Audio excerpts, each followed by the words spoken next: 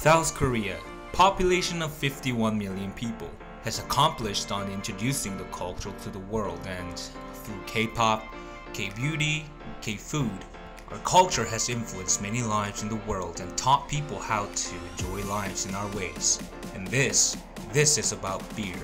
Something that's globally connected and what we all enjoy in life. No differences in our background. K-beer. This is Beer Tour in Seoul. Hey guys, this is Jonathan. Today, I will be looking at Korean regional style beer. And specifically today, we're talking about Jeju Wheat Ale. Well, first of all, Jeju is located down south. It's an island, and a lot of people refer Jeju as Hawaii of South Korea. And Jeju is well known for having Jeju is nationally well known for having the best quality of orange, Jeju orange. And this beer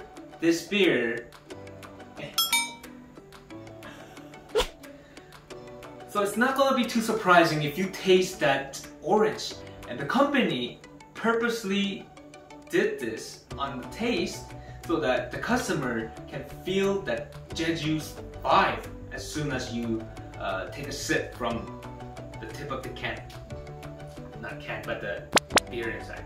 Well, Jeju is, it's referred to as the Hawaii of Korea. It's surrounded by 360 degrees by the sea. It's so beautiful island, and a lot of Korean nationwide and a lot of travelers, foreign travelers, to take vacations to Jeju. And I do personally love taking a vacation to Jeju as well, but since it's pandemic and okay, so one more interesting thing about the Jeju Wheat Ale, it's collaborated manufactured beer, and between Brooklyn Brewery and Jeju Beer Company. Stop it! So, well, it's ale, and like I've mentioned, it's not gonna be surprising if you feel and taste that orange fruity flavor from this beer. Stop it! And it's a Korean beer, again. It's highly or heavily carbonated. So, let's take a look.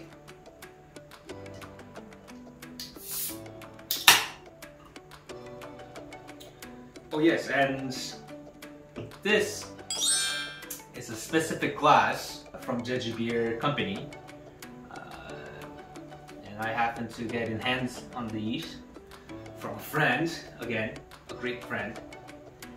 And here we go. Let's take a look at the Jeju Wheat Ale.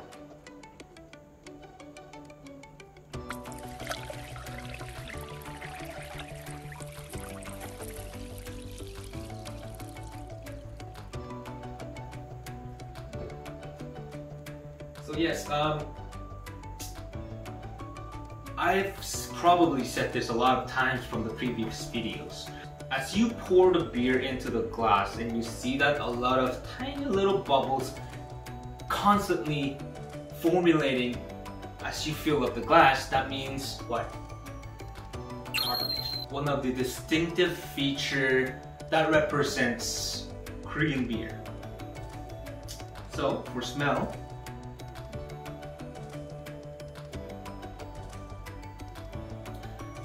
and I sense that orange fruity smell. Yes, there's orangeness. That is orange. It's slightly goldish, bright yellow, and turbidity, I'd say it's cloudy because you can't see through the glass. And that's important to take a note if you are really into beer. And for the taste,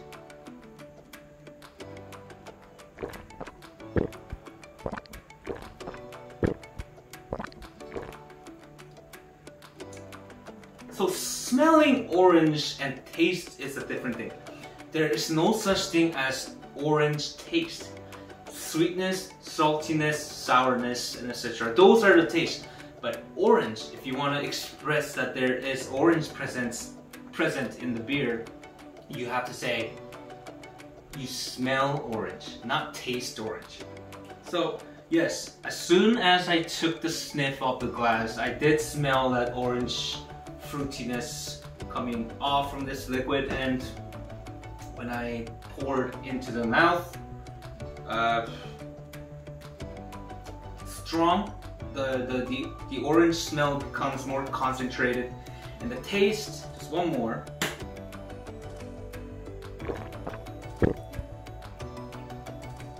Well, there's a tiny bit of sourness and a bitterness, very tiny. And as it goes to the end taste, I do sense that malt taste. Then, interestingly, that it has a very strong alcohol at the end of the taste, which is quite unusual for ale, I think. There are two styles in general. If you want to identify big roots of styles of beer, you can pull it into two big factors, two big points. There's lager, there's ale. The differences in between those two, lager and ale, is that one uses hop, which is lager, and which don't, it's ale. Ale uses warm fermentation method without using the hop, and which results with full-bodied and rich and fruity taste. And for this specific beer, Jeju wheat ale, that fruitiness is like Jeju's orange. To further extend the general idea and concept of the ale is that they use the bittering agents to kind of balance that malt. And that's the whole difference. Actually, that's the general differences between the ale and lager. Hop or no hop. If we go in detail for this beer, it uses the Jeju's orange peels. That's kind of goes instead of hop, which is regularly used for the lager beers. The orange peels are placed in during the brewing process in order to kind of increase that concentration of the orange scent from the peels. And I'd say this beer successfully have brought the scent, Jeju's distinctive orange scent, and made a whole interesting beer out of a concept. And I personally think that Brooklyn Brewery and Jeju Company has done a well job in manufacturing an ale like this. So I'm gonna take one more.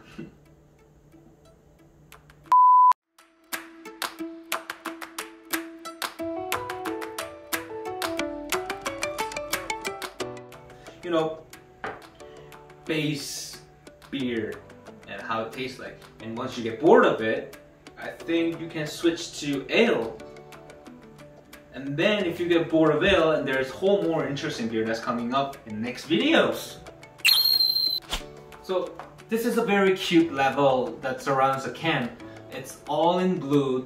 I think it's trying to implicate that it's surrounded by the Jeju Island is surrounded by the ocean, the blue ocean, and there is an orange stripe. And on that orange stripe, I think it's representing that distinctive Jeju's only orange. And in the middle, we see a mountain that's blasting off, and that's Halasan. Halasan is the center mountain. It's volcanic mountain in the middle of the island. So this is whole Jeju in one. This one can consists of all the features of Jeju. Really interesting, and put so much thought in designing the package, designing the label. And one more.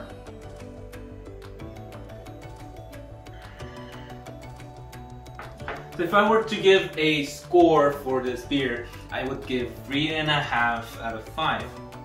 Although they put so much ideas and great senses into designing the label and bringing that unique taste of Jeju's only orange into the beer, this is not a specifically beer that I look for, I search for actually. Well, although it's tasty in a way and it's representing the Jeju's only orange and it's pretty tasty, yes, but it's that end taste that I'm worried about, because as you drink, as you take the first sip, you would feel and you would taste that sweetness of the orange, of the Jeju's only orange.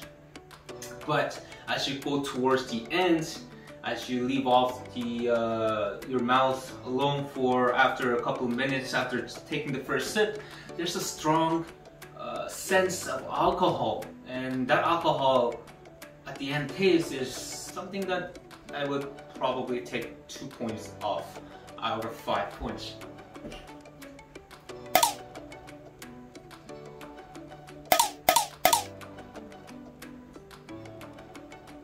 And in the previous videos, I told you about how I don't like IPA beers, because fully concentrated, that unique tastes and odors or scents from the hop gives me headache. And this orange peel based tasty beer kind of gives me headache too, which from the scent, because I'm kind of sensitive from the smells too. My nose is weird. Yeah. Anyways, so as soon as the pandemic's over, and I do know from watching news, and I do know that these top leading facilities around the world are working hard to find a vaccine to fight off and put an end to this disease. And as soon as that happens, and we're all healthy again, and we're open to travel, please visit the Hawaii of Korea, Jeju Island, and have a taste. And once you do, or if you have a local area supermarkets or beer mart or liquor shops and they have Jeju retail, please go and purchase the Jeju retail and taste it. And give me your personal review on Jeju retail and leave me a comment. I will be happy to reply back to you. Maybe we can have a conversation, say hello. Well guys, thank you for watching today's video, and I will see you on the next video. Don't forget to subscribe and like my channel. And this was Jonathan. Bye guys. Oh, beer. I love beer.